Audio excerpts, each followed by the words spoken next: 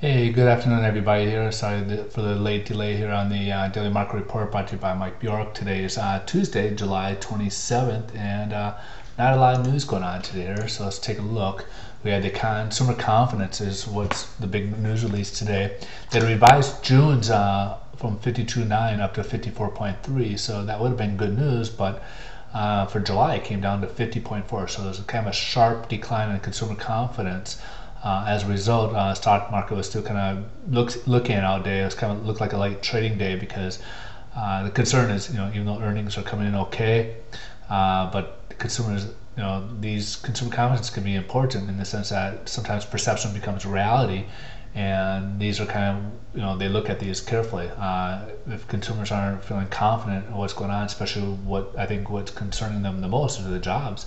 And in this result is people will stop spending more money, and that could renew the talks more of a possible double dip here. So the stock market didn't look too good today, but as a result, the bonds did do much better.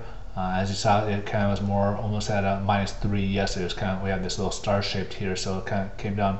We did start the day off lower, but we did rebound to about where we closed off yesterday. So improvement of about 15 basis points. So let's start off a little bit better.